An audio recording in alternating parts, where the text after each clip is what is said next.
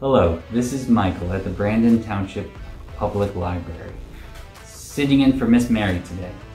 Today's take and make craft is a Bigfoot decoration.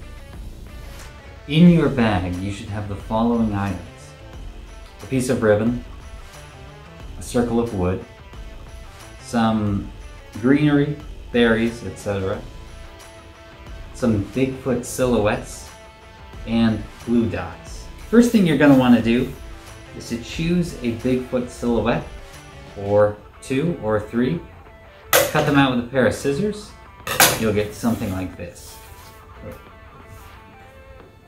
Next, decorate or paint the piece of wood if you'd like. I'm going to leave it natural and plain.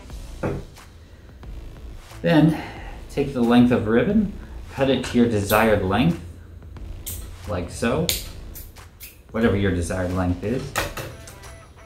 Then use glue dots on the back of the ribbon to attach it to the piece of wood to create a path.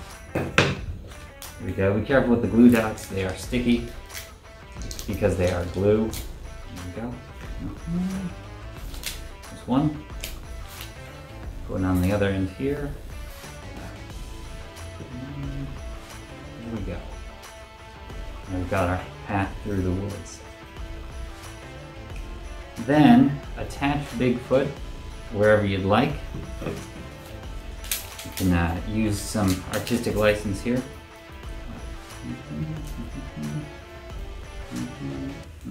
Like so. Then take the greenery, berries, place them around wherever you'd like.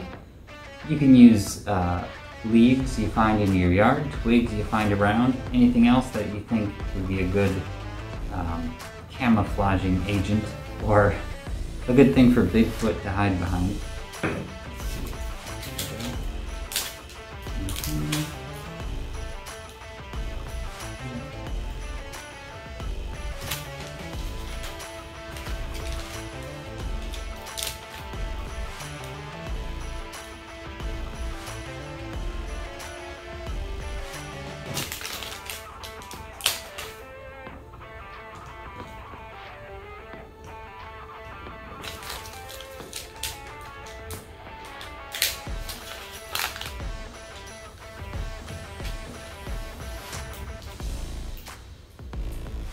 Okay, so glue the berries, anything else you want, and create your arrangement, and you'll have a wonderful Bigfoot decoration. Now you might decide to hide Bigfoot a little more than I have. That's up to you. Alright. Now, after you've finished making your decoration, don't forget, take this sheet. You can go on a nice hunting for Bigfoot scavenger hunt out in the woods. See if you can find Bigfoot himself. Remember, you may not believe in Bigfoot, but he believes in you. That's all from us here at the Brandon Township Public Library. Don't forget, head to our website, sign up for the summer reading program.